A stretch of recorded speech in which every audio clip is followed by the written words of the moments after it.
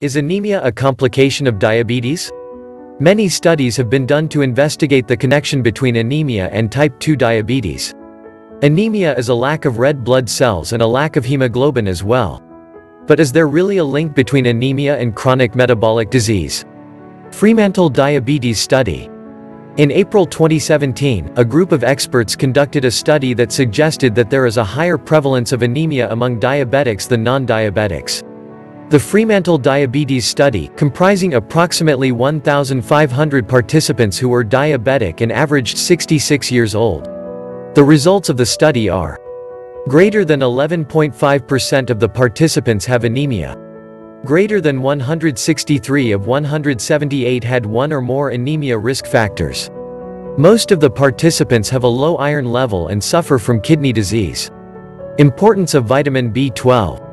The study also showed that vitamin B12 is important for producing healthy red blood cells.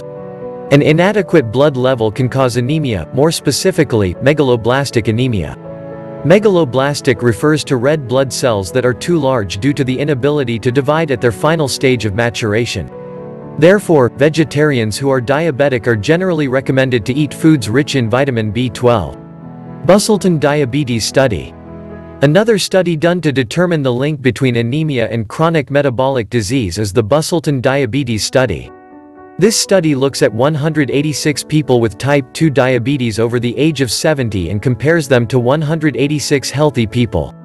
The results of the study are: greater than about 17.8% of participants with diabetes and 5.4% of healthy participants are anemic.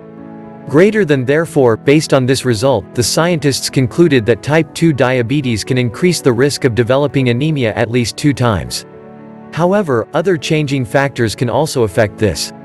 Among the signs and symptoms of anemia are: greater than chest pain, cold hands and feet, difficulty breathing, dizziness or lightheadedness, arrhythmia, pale or yellowish skin, fatigue, weakness, brain fog. If you suspect anemia, be sure to consult your doctor and get professional help.